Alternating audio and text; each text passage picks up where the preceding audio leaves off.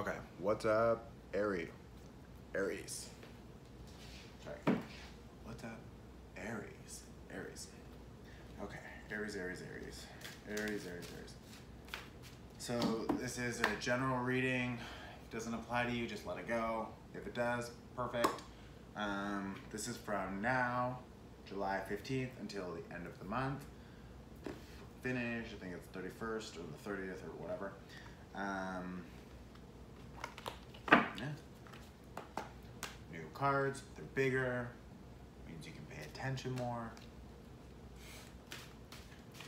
Aries. What does Aries need to know? Okay. Okay.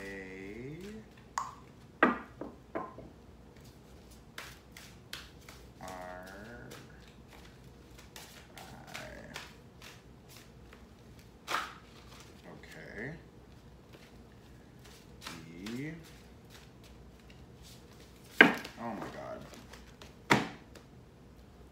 Are you feeling okay? First of all, I wanted to ask because the full time I was shuffling, I was like, ugh. And then the card that popped out is the card of stress and anxiety. So I hope that y'all are able to sleep at night because I hope you can sleep properly because this looks stressful, but let's see what comes out. I'm gonna hold that there. Do 3. Oh my God. 2. 1. Okay.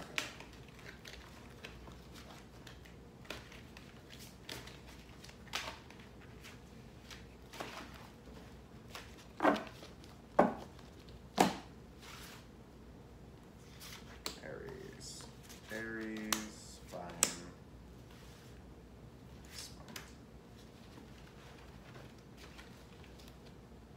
Bottom of the deck, guys, you have new opportunity. What are you fucking stressing out about?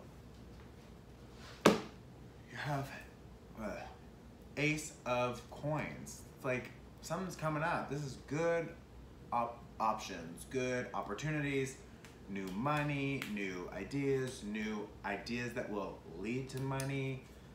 Like Ace of Pentacles can be an offer. Like that's a good card. It's a really good card. Why are you stressed? Why? Fool of 4. Like 9 of Swords, really? What are you stressing about?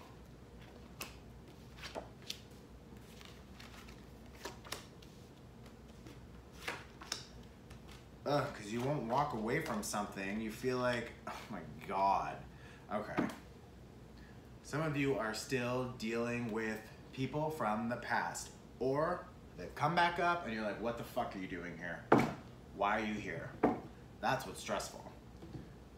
You have the Hierophant reversed. You are not paying attention to your internal compass. Like, some of you feel, oh, I have intuition. Oh, I should follow it, but I'll just ignore it.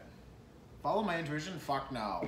Why? Why would I follow my, like, you should follow your intuition more. I feel like now is a really good opportunity for you to break some cycles. You have a good opportunity right now to break some cycles. You have a good opportunity over the next 2 weeks to break your cycles. Like if you've been stuck with something for a long time, maybe you're like out too much or you're fucking not committed to something that you know you should be committed to this. You're like, oh, that, I want to commit, oh, but I can't, I won't, I don't want to. Why? Because this cycle, this is more comfortable. This is better, I know this. This I know how to do. That, I don't know what that is. I don't know how to do that. I don't want to try something new. I don't want that. It's like, you have to. You have to start thinking in a new perspective, new approach. Like, you have to. Everything you've been doing that's the same, habit, tradition, you have to get rid of it. Habit, get rid of it. You have to focus on the new. Why? Because you're having some problems walking away from something, for sure. 8 of Cups reverse talks about, oh, I should leave, I'm missing something and I should go find it. It's like you have 8 cups, boom, boom, boom, boom, boom, boom, boom, but one is missing and you wanna leave everything. And these are things that you value. These are things that you love, that you've had forever. It's been the same, you're like, oh, but they're amazing. But I know inside I should leave, but I don't want to. It's just so comfortable. I don't want to do it. You have a way better opportunity coming to you if you do it.